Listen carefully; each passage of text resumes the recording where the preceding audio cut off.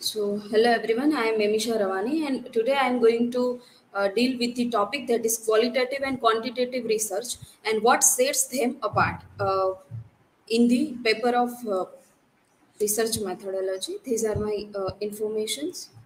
Yes.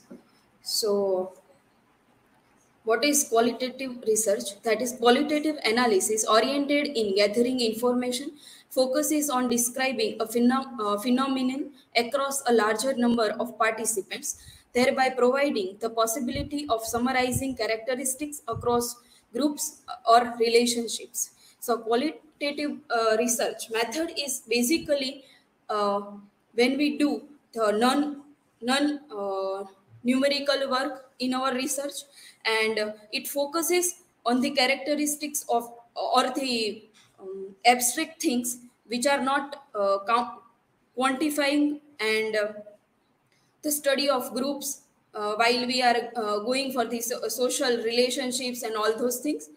And the qualitative approach to gathering information focuses on describing a phenomenon in a deep, comprehensive manner.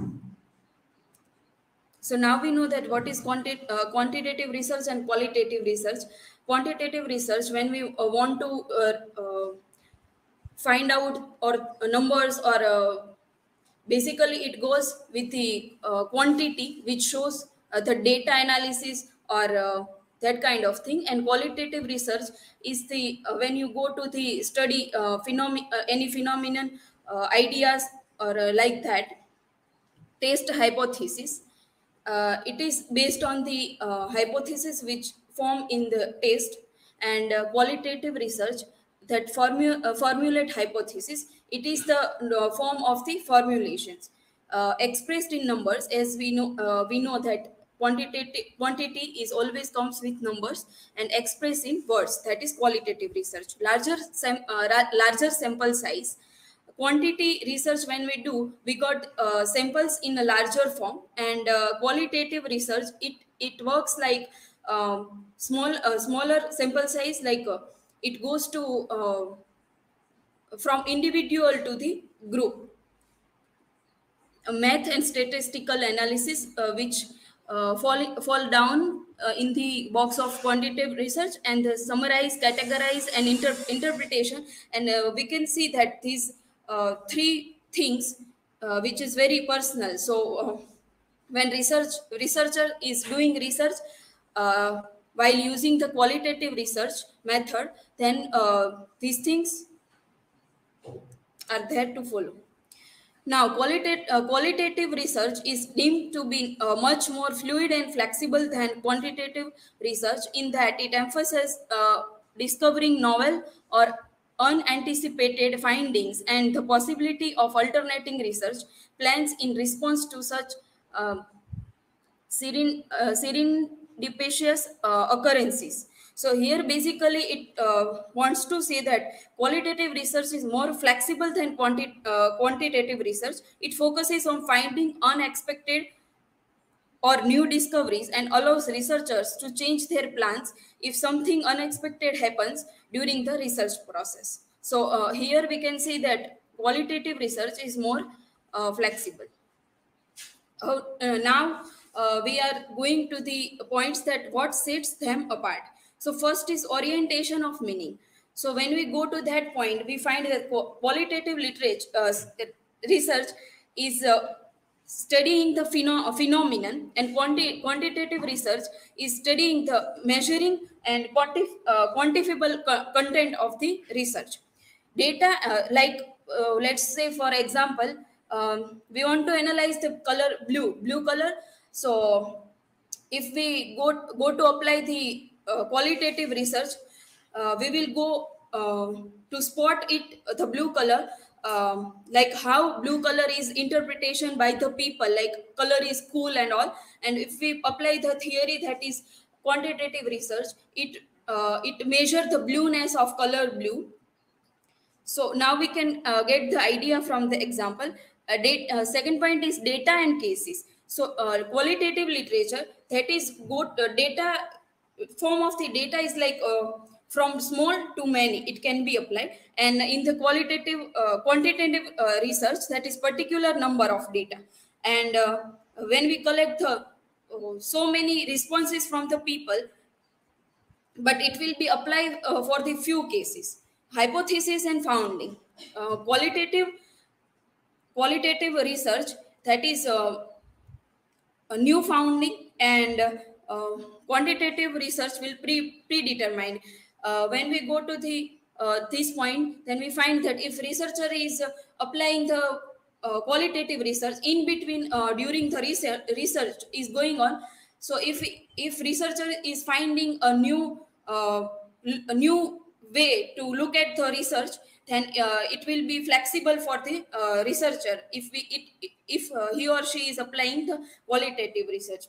But if quantitative research, it is also predetermined. Then another point is researchers' conceptual roles. So qualitative research will always more the side of researcher rather than the research. And quantitative research, there the researcher has to play the role of the designer, or the data is already done, but how to design the data and research, that role is of the researcher. Then the sensitivity is uh, more in the qualitative research rather than the quantity research. Then the goal is, when researcher apply the qualitative research, it is a descriptive goal he or she will find. And if you are applying the quantity research, then researcher will find the specific variables measures in the form of goal.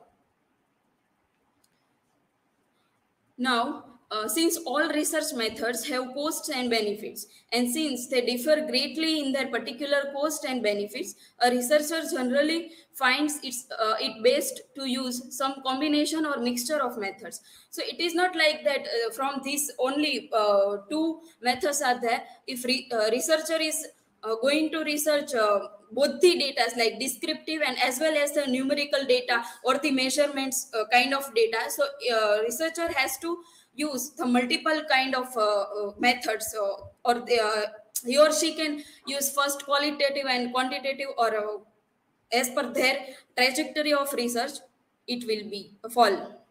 When we speak of quantitative and qualitative methodologies, we are in the final analysis speaking of an interrelated set of assumptions about the social world, which are philosophical, ideological, and epistemological. They are encompasses more than simply data gathering techniques. So this view is by the Bremen. Now the method another I have put, that is triangulation method. Triangulation method refers to the use of multiple methods or data sources in qualitative research to develop a comprehensive understanding of phenomena. Here the four types of the triangulation method. That is, first is method triangulation. In that, researcher can use the different kind of methods or multiple methods. When researcher wants to use the theory triangulation, then researcher has can use the different types of theory in the research. Second is the investigator triangulation. In that, when research is done by the two or more than two researchers to get the more observation, then it theory will be applicable. Data source triangulation. In that, data from different types of like group or the individual or community, different kind of we can take on that. These are my work citation. And this answer is from chat gpt, and um, it gives me like not in detail, but whatever it gave me, that is true, I can found. And also it gave me the points which I can read to get the general idea about my topic.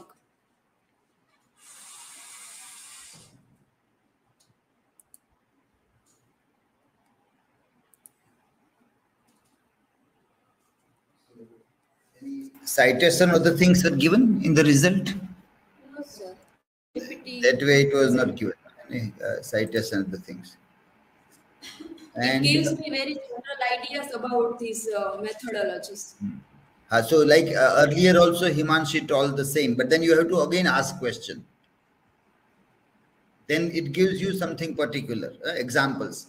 So first general, then you ask particular point that in this